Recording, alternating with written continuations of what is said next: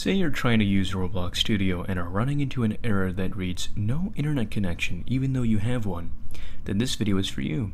I've compiled a list of solutions that should help fix your problem.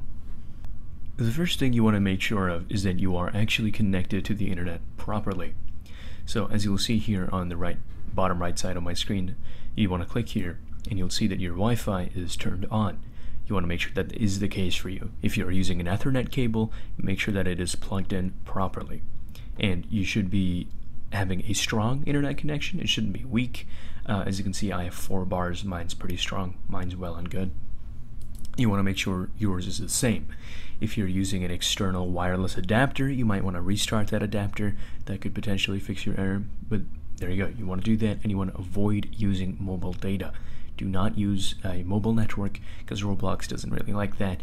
Roblox in general doesn't function well with VPNs and mobile data. But anyway, if that doesn't fix your error, if you have checked your Wi-Fi, your router, you can potentially restart your router as well. That could fix your error. You want to just power cycle your modem. That could help you solve the error. But if that doesn't do anything for you, if you're still facing the error, then you could give your device a healthy restart. You just want to head on over to the start button here, click on the power button, and then click restart, just like so. So that could potentially fix your error. If not even that, something that I've seen helps fix the problem is date and time. Now, how you do that is you want to head on over to your search bar and type in settings, just like so. Then you want to find time and language, date and time right here, and set time zone automatically.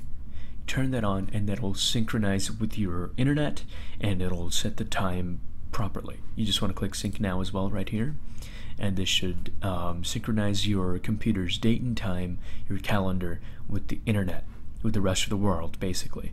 So that could potentially fix your error and will help you access Roblox Studio.